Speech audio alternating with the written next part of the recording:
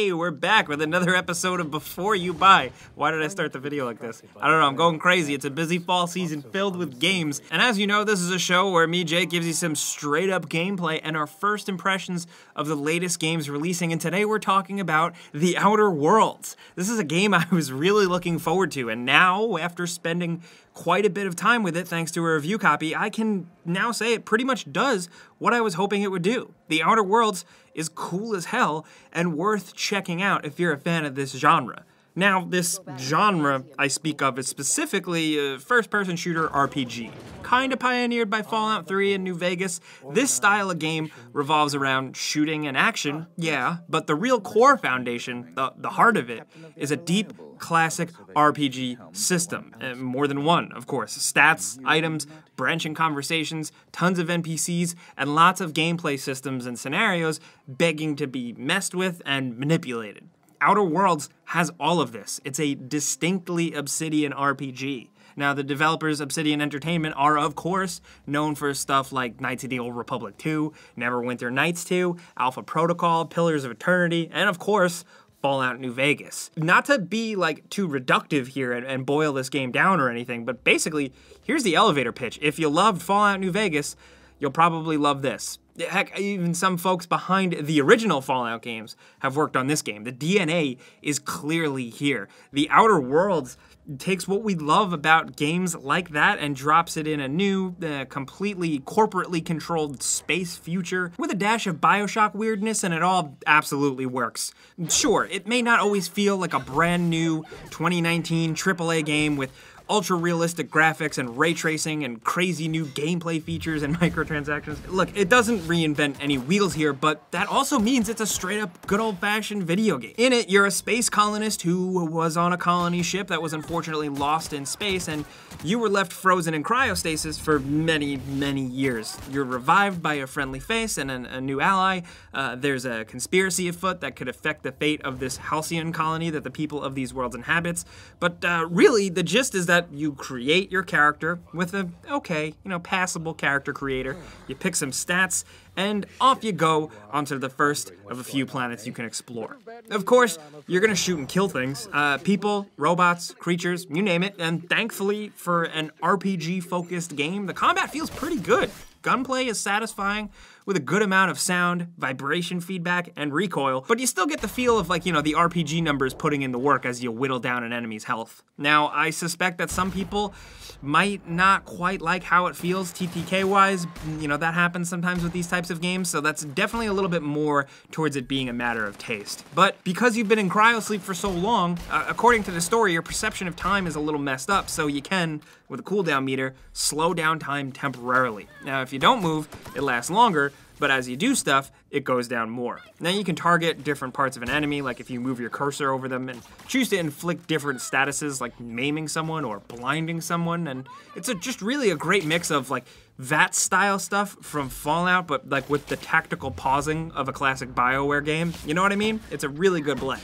But melee melee attacks even feel like something that's not quite an afterthought. You can block and swing your weapons. It's mostly pretty mindless, attacking and just mashing it, but there's some nice gore and some hits that actually feel like they hit. Now, not only that, but it's how you choose to play. There's a good amount of variety and types of melee weapons to pick up, too.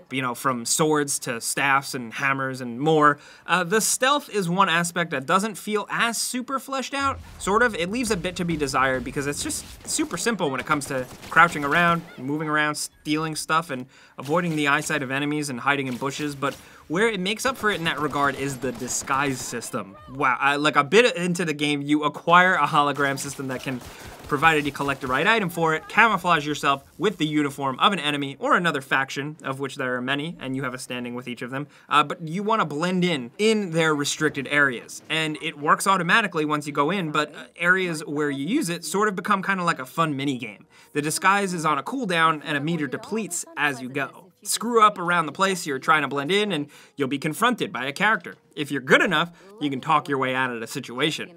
You have a limited number of strikes as people get more and more suspicious, and it can just result in some pretty hilarious stuff, especially when you're dealing with robots. Then, of course, you could always just be not smooth and just shoot your way out. And that's a good example for the rest of the systems, like especially dialogue. It's my favorite aspect of the game. Dump skill points into your dialogue group, and then you'll be able to talk your way out of situations, lie and trick people, charm others, and just generally do a lot of cool stuff. And it works with the world because the dialogue is good, and the voice acting most of the time's decent, and the humor generally pretty damn good and not annoying. But the amount of dumb people in this game is pretty great. And I don't mean like plot hole dumb or bad artificial intelligence. I mean characters who are completely gullible or unintelligent or just beaten down by this corporate world that they'll believe anything. And I had a lot of fun just like building a roguish, dashing character who could out-talk everyone. It was fun. And that's where the magic is with this game. The character builds themselves. I don't really mean like loot, really, and stuff like that. Like I said, the actual character creator is just kind of whatever. Armor types look really cool, but it's just full of suits and helmets, so it's kind of limited and a little disappointing. Thankfully, some weapon crafting and weapon add-ons kind of make up for that. But really, I'm talking about how you build out your character through the RPG systems. It's awesome, and I think it's really the highlight of the game and why it's so fun. Because, like, yeah, the worlds are fun and interesting, but it's really what you do to it all and how you do it that's interesting. Do you want to lockpick and hack your way through the world? Go for it. Maybe bash your way through, snipe your way through, efficiently heal yourself, be an engineer who can better repair and craft better stuff for your weapons and armor.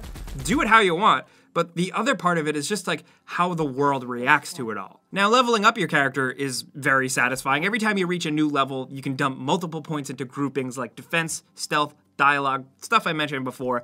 As these areas get enough points to certain thresholds, you unlock more active and passive stuff surrounding them, and then finally, after a further threshold, you can focus and double down on the individual stuff within them. Then, every other time you level up, you're awarded a perk point to spend in a tree filled with stuff like more health, faster cooldowns, carrying capacity, stuff like that. Missions are overflowing, really, with opportunity.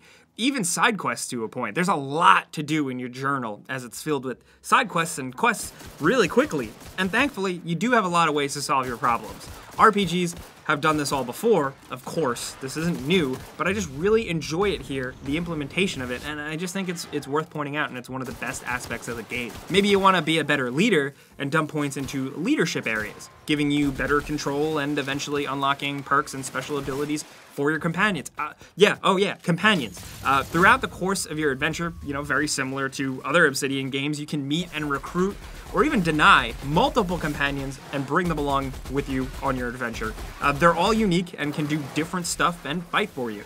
If you have someone that's charismatic, they can even jump in and move conversations for you in different directions, which is a really nice touch I love as someone who rolls a dialogue character. You can manage who they attack and what weapons and armor they use too. There's a lot to manage. They also get their own spots on your ship, the Unreliable, and you can talk to them whenever you want and pursue their own personal side missions. There's a lot here in a game that's, not insanely massive. Worlds are interesting and to be explored, but they're not like a gigantic Skyrim map by any means. This is a game you can knock out in 20 to 30 hours depending on how you play and if you like to do a lot, but I think the character building systems warrant replayability. Like, big time. I really emphasize that here. I say that sometimes, but here it means a lot. Well, what the game lacks in insane super RPG length, it makes up for it in the quality stuff packed to the gills here.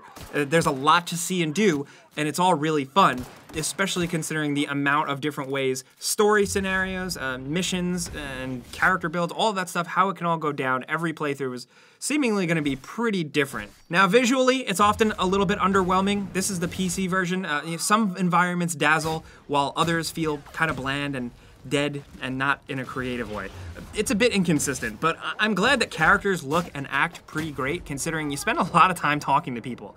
And also, it's a colorful game, and I always think we need more of those too. But the music is the true unexpected highlight. A lot of it is a little old school detective mystery sounding, and it fits in this like weird, charming sci-fi world big time. It's just an interesting universe they've set up, one completely run by corporations, and the game clearly takes an anti-corporate stance, very on the nose, but it does it with like some pretty great humor and creativity. There's a lot. It's actually surprisingly deep. And in short, it's a complete video game. It's a single player game. And I think those of you that might like complain that gaming is getting worse nowadays, well, hey, here's a good one. Maybe you should think about showing up for it if it's your type of genre. But of course, this is a before you buy. You know how this goes down by now. I gave you some pros, some cons, and some personal opinion. Now I want to hear yours down in the comments below. We're putting out this video a little bit before the game's release, but I want to know if you're anticipating it. Honestly, we put out one more video on this game, just things you need to know, and the response was pretty great. So despite the game not getting like tons and tons of marketing or buzz, I think there is a fan base for it. Like I said, people that love this genre, I think it might be for them, and I'm curious to see what you guys do think about it. So let us know in the comments how you're feeling. If you enjoyed this video though, clicking the like button is the best way you can help us out. Really, we would appreciate it. And if you're new, consider subscribing and maybe hitting that notification bell because we put out videos every single day. But hey, as always, thanks for watching, and we'll see you guys next time.